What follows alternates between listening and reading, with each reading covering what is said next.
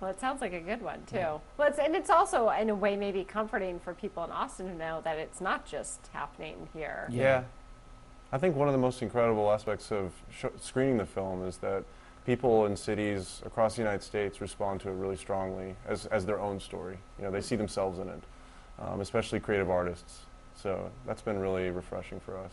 Yeah, we've showed it. We've showed it in New York, Seattle, Portland, San Francisco, L.A., Marfa. No, we just at the Hot Springs Film Festival last night, and there was a huge response to it. So it's very comforting to know that actually. Yeah, it's an issue that people are dealing with across the country. Well, and talk about the title of the film. How did you guys come up with that? Yeah, ecotone is actually a term. It means when overlapping ecologies, when ecologies overlap. It's usually in the flora world, but it's taken as metaphor too. It's basically when two species overlap, and then there's that middle ground. They either have to compromise and live together, or one takes over and destroys the other.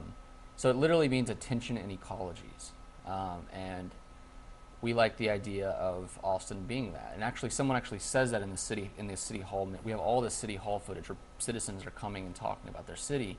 And someone actually, this guy named Ron Deutsch, he actually says this is like ecotone. This is like an ecotone right now. And we changed the name to ECHO because the city is also like an echo chamber where everyone's sort of talking about the same thing in their own way.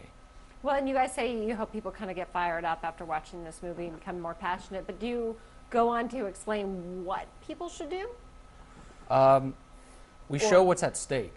If we came to the crossroads in editing where we could have had these title cards at the end that says you can do this and you can do this and you should do this, and here's what's going to happen. There's no way.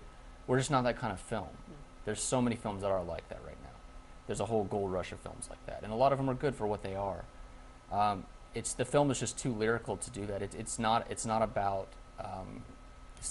telling people what to think at the end, and it's better. People don't feel cheated that way. People feel like their intelligence is taken into account by the filmmakers.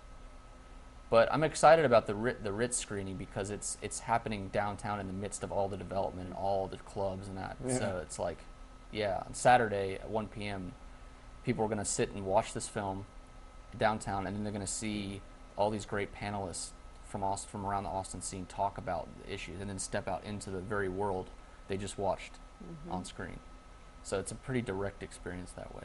And you have more than one screening, though, don't you? Yeah, the second one is Tuesday night at 10 p.m. at the Bob Bullock Theater. That'll be nice. All right, good deal. Well, thank you guys for coming in. Yeah, I thank really you. appreciate it.